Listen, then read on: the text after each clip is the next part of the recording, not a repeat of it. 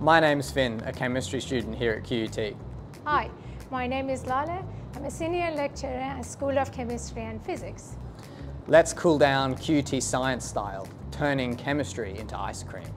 So Fynn, same as any other ice cream recipes, we need to add milk, thick cream and sugar mixed together. What do you teach here at QUT? I teach first year chemistry and it's my favorite subject because I meet the new student, the new generation of new scientists that come, and I love to inspire them. Now liquid nitrogen, the coolest part of the experiments.